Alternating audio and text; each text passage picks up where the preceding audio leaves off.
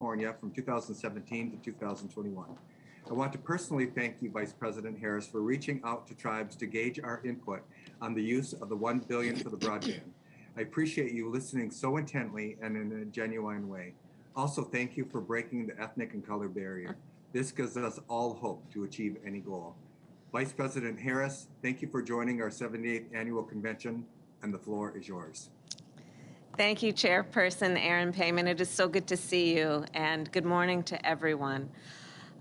Thank you, all of you, everyone, for your incredible leadership, the courage of your leadership, the tenacity of your leadership, and most importantly, for your commitment to build a strong nation-to-nation relationship with our administration.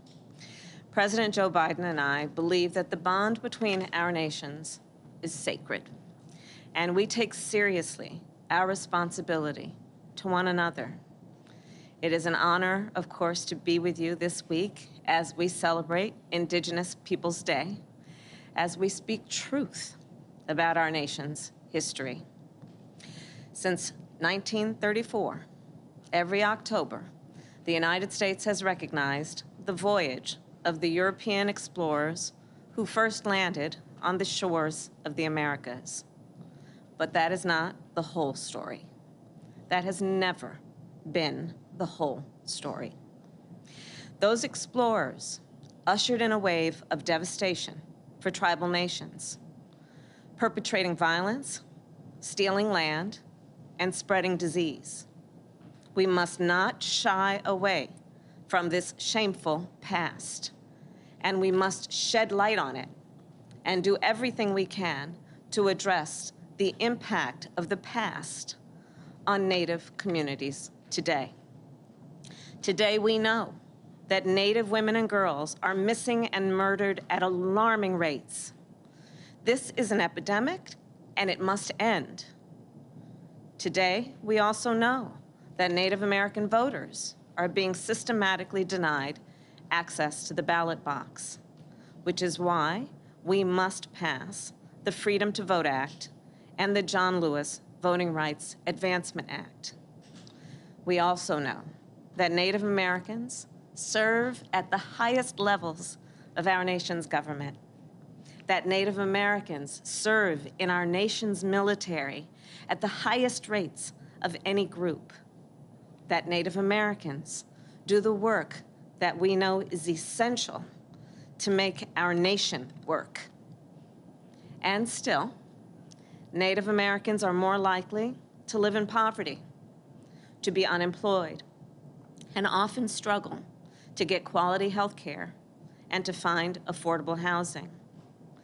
This persistent inequity, this persistent injustice is not right, and the pandemic has only made it worse. I believe strongly that we right now have a chance to change things, to improve things, to be better for this generation and for the 7 generations to come. Because I believe that we are at the beginning of a new era and a moment of incredible transformation. As we work to rebuild our economy, as we work to restore our democracy, we have the opportunity to build a better future together.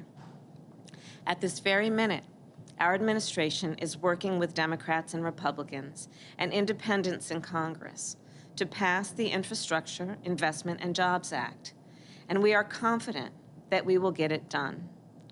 This bill represents the largest infrastructure investment our nation has made since before World War II and presents right now an important opportunity to strengthen Indian country.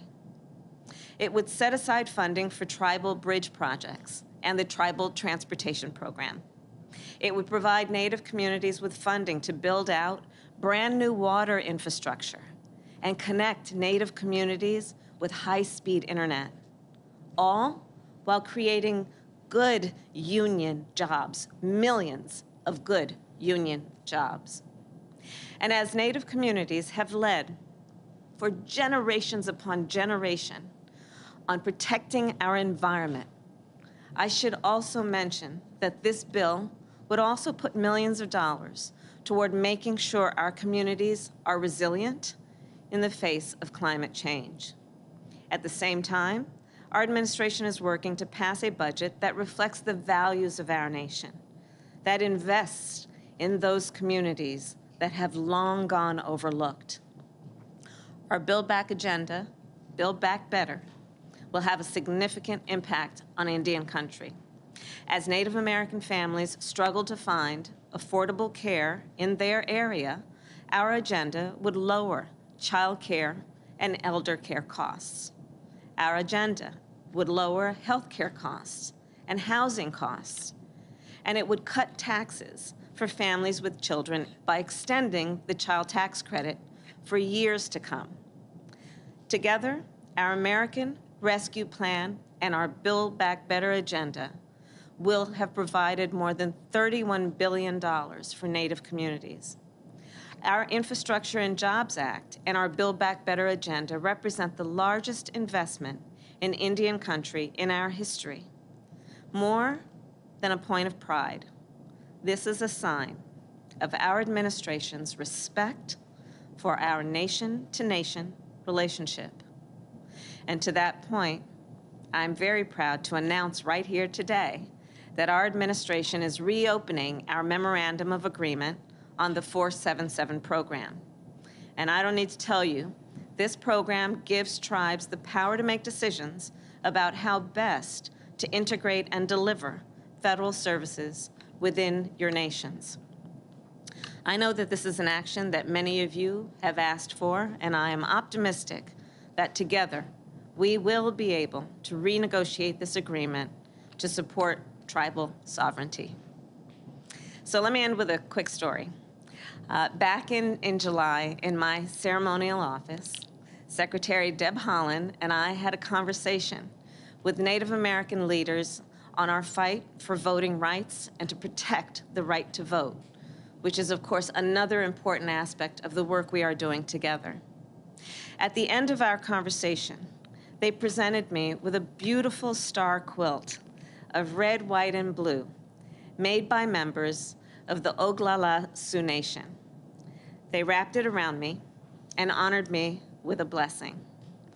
It was a moment I will never forget. It is a moment I will always cherish.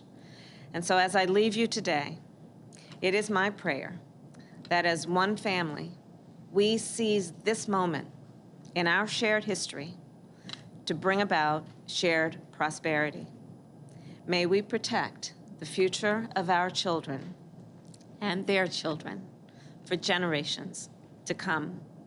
And may that future ground us and guide us always. Thank you, each and every one of you, and may God bless you, and may God bless America. Thank you.